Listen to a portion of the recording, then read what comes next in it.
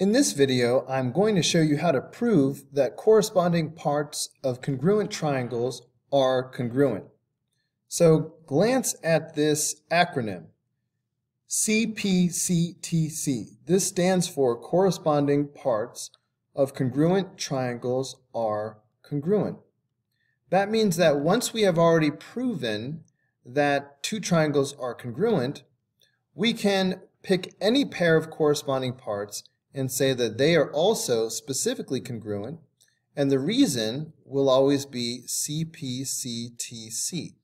Corresponding parts of congruent triangles are congruent. But let's take it from the beginning. For problem number 3, we are given that segment AC is congruent to segment AR. Let's go ahead and mark that. So segment AC is congruent to segment AR. In addition, we are given that angle L is congruent to angle S. So here's angle L and here's angle S. And then we are told that angle LAC, so here's LAC, is congruent to angle SAR. SAR is right here. So that is not given. How do we know that these angles are congruent? Hopefully you can see that these are vertical angles. So the reason is vertical angles are congruent. And we will abbreviate that as vertical angles are congruent. This is actually enough information for us to prove that the triangle on the left is congruent to the triangle on the right. These triangles are congruent by angle, angle, side. All right, we have two pairs of angles that are congruent, and then we have a pair of sides that is also congruent. Notice that the side is not between the two angles. That's how we know it is angle, angle, side instead of angle, side, angle. Okay, so in previous proofs, this is where we would have stopped. Because all the proofs that we have done before today, we were simply trying to prove that the two triangles are congruent. So everything we've done so far should look familiar. But once you have proven that the triangles are congruent, you can go one step further and pick any pair of congruent parts. Any pair of corresponding parts. So for example, they have chosen angle C and angle R. So angle C and angle R are corresponding parts. So they are automatically congruent because, as you know, corresponding parts of congruent triangles are congruent. So now that we know that we have congruent triangles, we know the corresponding parts are congruent. For the reason, simply write Cpctc. So in summary, when you are trying to prove that a specific pair of parts are congruent, first prove that the triangles are congruent as usual. And then just stick on this one extra step where you name the corresponding parts and say that they are congruent by Cpctc. So it's the usual proof with one extra step. Okay, so let's do the same thing for problem number 4. Notice that we are not being asked to prove that the triangles are congruent. We are asked to prove that these corresponding parts, LO and NM, are congruent. But in order to prove those corresponding parts are congruent, first we will prove the triangle is congruent as usual. We are given that angle NLM is right here, is congruent to angle LNO. LNO is right here. That's given.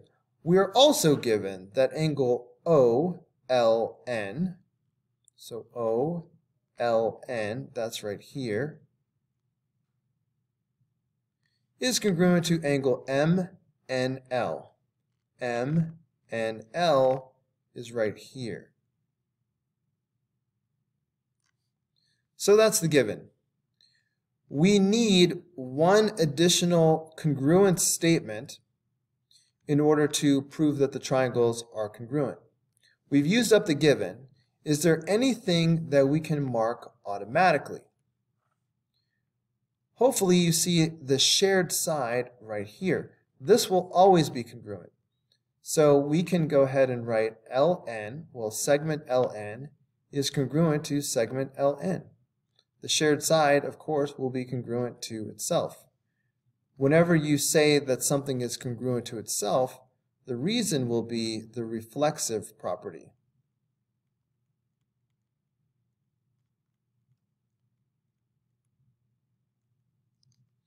Now we are ready to say that triangle LMN is congruent to triangle. Okay, we have to be careful about the order in which we write the letters, though. So let's see, triangle LMN, that's this triangle. So I'm going to make this a yellow triangle. Okay, so this is the yellow triangle. Now we are to write the white triangle, but they started with angle L. Yellow angle L has a single mark. Now look at the white triangle.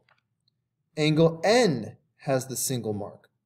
That means L corresponds with N, so I'm going to put N first. Next, they put angle M. Yellow angle M is the one that has no mark. That's going to correspond with white angle O. So I have NO, so that just leaves L. Okay, these triangles are congruent by angle, side, angle. I see that we have two angles and a side. But not only that, but I see that the side is between the two angles.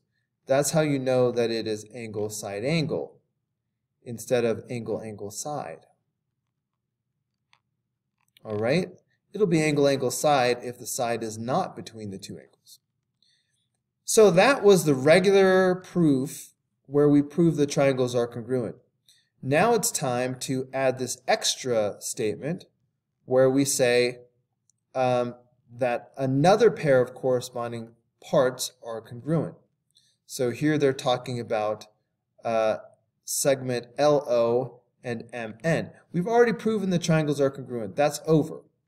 Now we can say that these additional corresponding parts are congruent because corresponding parts of congruent triangles are congruent. So just stick on that extra step and put Cpctc. All right, let's look at one more. All right, so this one's completely blank, so we have to do a little bit of extra work ourselves. Let us start with the given. We are given that segment AC is congruent to segment BC. So let's just write that down. Segment AC is congruent to segment BC. So of course the reason for that will be given.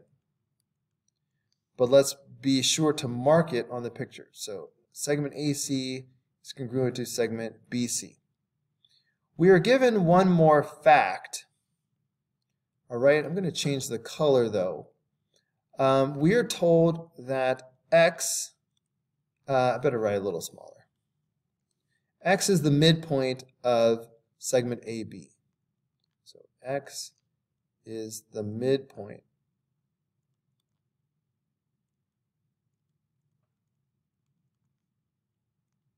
of segment AB.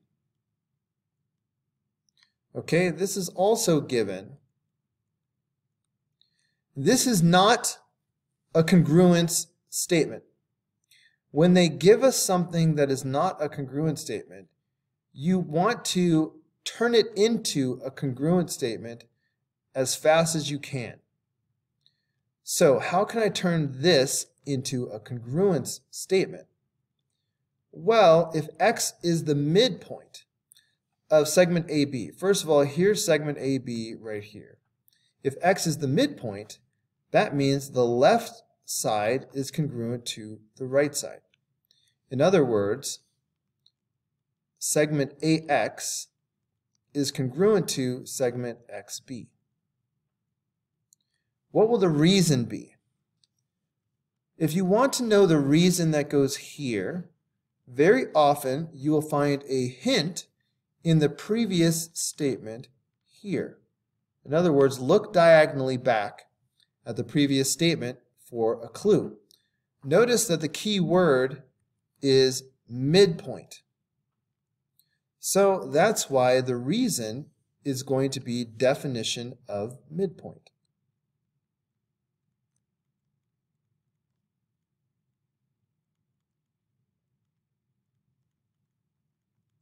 If the previous statement had said something about bisector, right now I'd be talking about definition of bisector, either definition of segment bisector or definition of angle bisector. But they said midpoint, so it's definition of midpoint. We still don't have enough information to prove the triangles are congruent. We only have 2 pairs of congruent parts. We need a 3rd pair. We've used up the given though, so we have to look for something that we can mark automatically.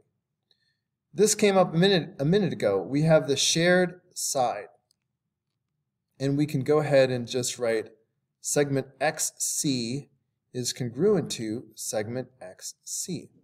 The shared side is congruent to itself. And whenever you do that, the reason is the reflexive property.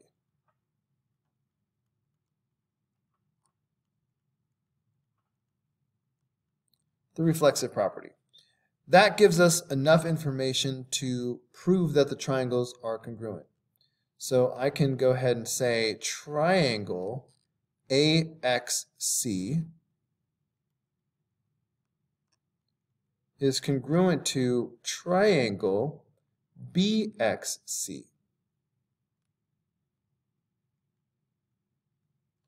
The reason will be side, side, side, because you can tell that all 3 sides are marked.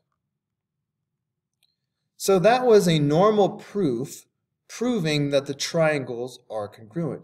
However, be careful. That is not what they asked us to prove.